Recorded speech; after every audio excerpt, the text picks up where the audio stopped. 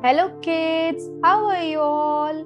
I hope you all are fit and fine. Yes, here it's story time. Today we will listen a new story. You want to listen a story? So get ready all of you. The title of our story is Who is Happy? Okay, once a crow looked at a swan and thought how beautiful the swan is.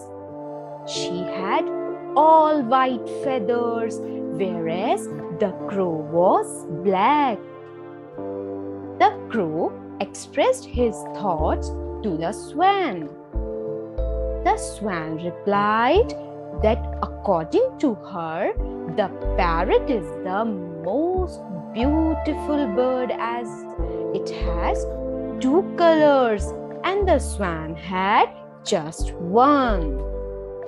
Next, the crow approached the parrot, who simply said, "The peacock is the most beautiful than him as it is multicolored." When the crow expressed his thoughts to the peacock replied, "My dear crow, you are the luckiest bird on this planet as you are never caged. Because of my beauty, I am trapped in this cage and you are free." On hearing this, the crow thought how foolish he had and thanked God for making him the way he has. The crow get his lesson.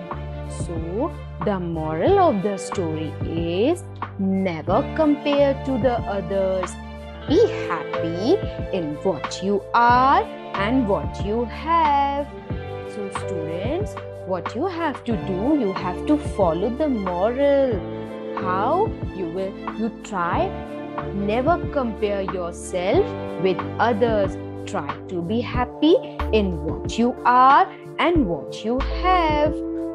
I hope you like this story and thank you so much for listening this story carefully.